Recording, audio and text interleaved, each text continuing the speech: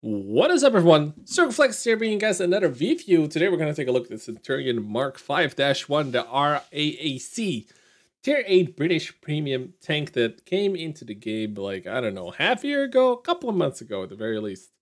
And basically, it is a premium Centurion with one small difference.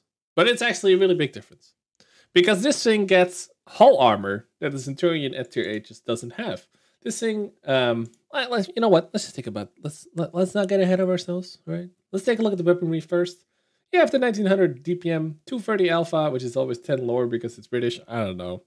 2.21 aim time, dispersion of 32, which is really, really nice as a base dispersion level. This thing goes 50, has almost 19 power to weight, 10 degrees of gun depression, and 1400 health.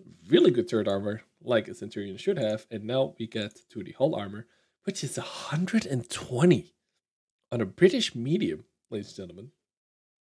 So the obvious comparison here is to the Tech Tree one, right? The Tech Tree one. And it is pretty much the same tank, but you'll notice there is a fair bit of red on the Centurion 1 camp. Namely, the gun handling is worse on the Centurion 1? What? And it has less engine power. Power to weight is a lot worse. Now, granted, it does have better mobility on hard effect, on effective tank to first beams.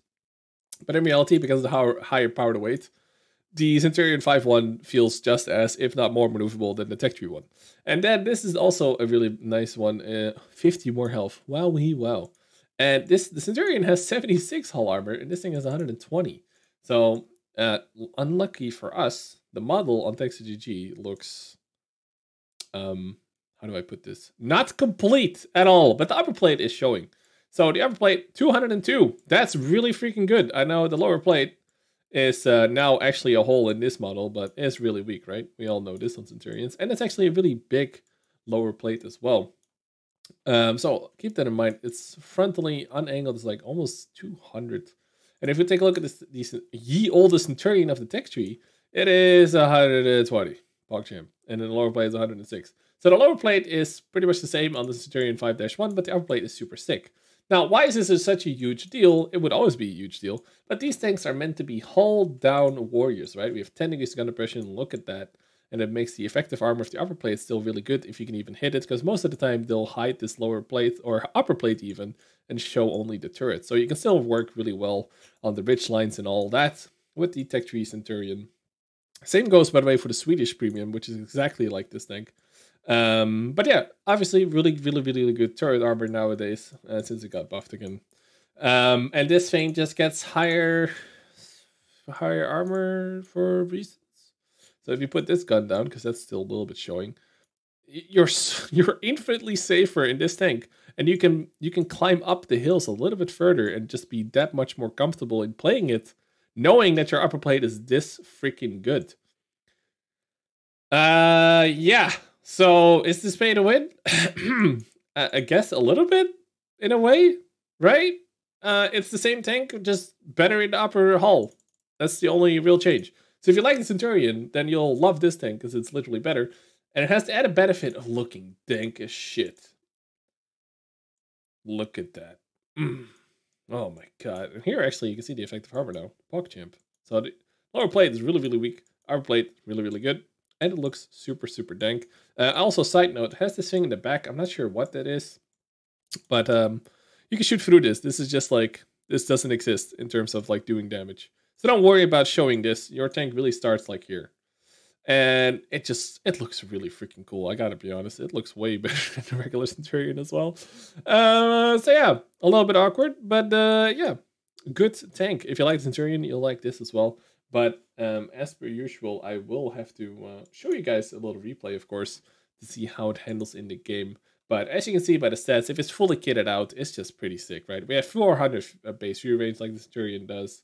You go up to 2300 DPM, which is a little bit like last year. Most of the mediums will have 2400 or more. So a little bit less there. And that's mostly comes down to the fact that you do 230 damage per shot because you're British instead of 240 like everyone else. So yeah. Anyway, let's get into the replay, shall we? Because it's also on the new map, Empire's Border, and this is like the 5th time I'm playing on it out of the 6th time I've played this in total before making this review. So yeah, full tier 8 matchmaking, which is a nice one for review purposes, because you can really see how well it does against its own tiers, basically. And here you can see that the tank looks really fucking cool. I love how the Centurion looks.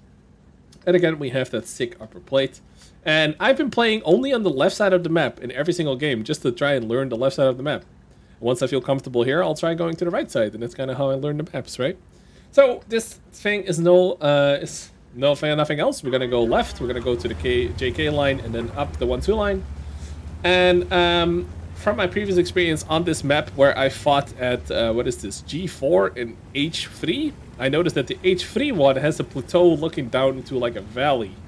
So this thing having such a brutal upper plate and such a brutal turret, because it's a Centurion, that's where I'll be heading. And basically, some of you guys might be wondering, so Circon, what do you think about this map? Well, I've literally seen at most a third of the map, so I can't really say anything bad or good about it, because it would be unfair, right? I've played this maybe 6 times. And like I said, I've always gone to this flank, regardless of the tank I'm playing, because I just want to, I just want to learn the map a little bit. I'm just going to speed up the replay a little bit before we get into the action. And you'll see what I'm talking about when we get here. And also the ELC moved up. And I shoot him once, he thinks I'm not going to shoot him again, but I'm going to be like, hey, what's up, brother? And then we shoot him one more time. So we get basically 3 shots, and he actually bounces us, even though he has a full side shot. And the Centurion sidearm is of course, not very, very good, now is it? And this is basically where the fun begins, because look at this. That's some pretty decent shots, I'd say, right? And how much are we showing to the enemy right now? Yeah, we're showing almost the lower plate. Not the lower plate. Nothing at all. Just the turret. And with the Centurion, the regular Centurion, I'd be just as safe as I am now. But from the Type 59... maybe worrisome that he can hit my upper plate, but it's gonna be a hard shot, right?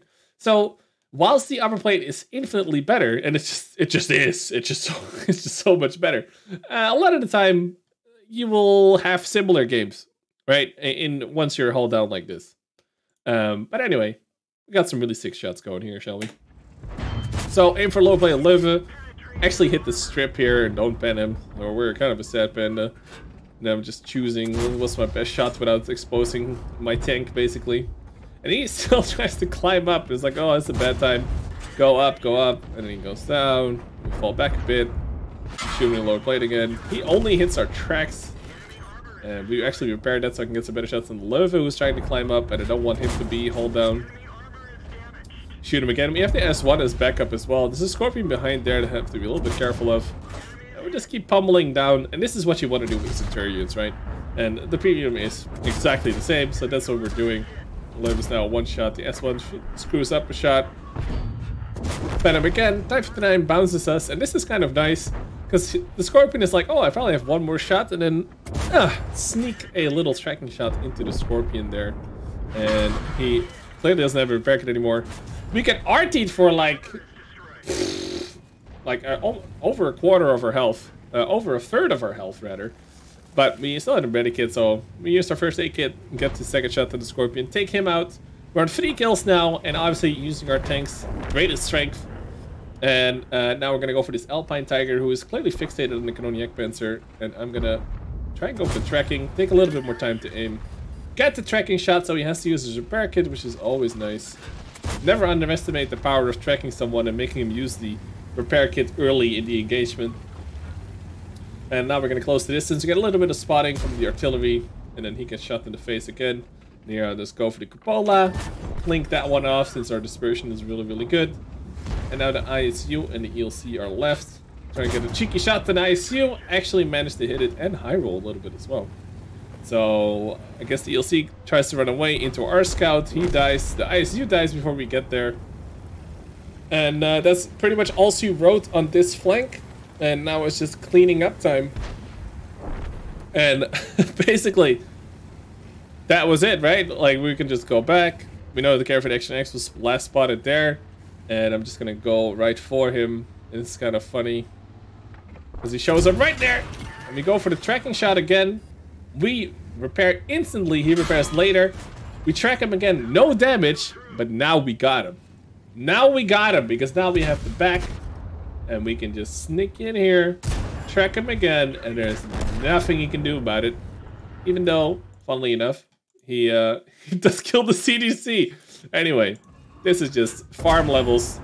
And this is why tracking and having such a... This is why I like higher DPM, like higher rate of fire, lower alpha guns almost all the time on all my tanks. Like I just do so much better with these kinds of shots than I do with like high alpha mediums, for example.